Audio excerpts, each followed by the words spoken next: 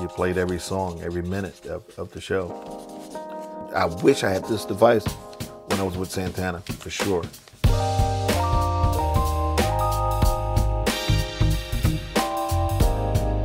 Normally you walk around the NAMM show, people give you stuff and you go, yeah, right, okay, whatever.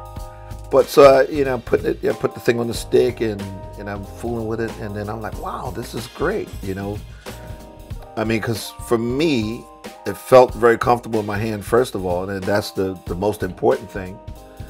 And it don't hinder anything that you do on the bandstand. You just don't have to grip the stick real tight. If you're very relaxed, with sticks in your hands, and you're very relaxed, your hands is not as fatigued. So it's another guarantee for me that no matter what I do, the stick will be in my hand. Everything is a gimmick. Life is a gimmick.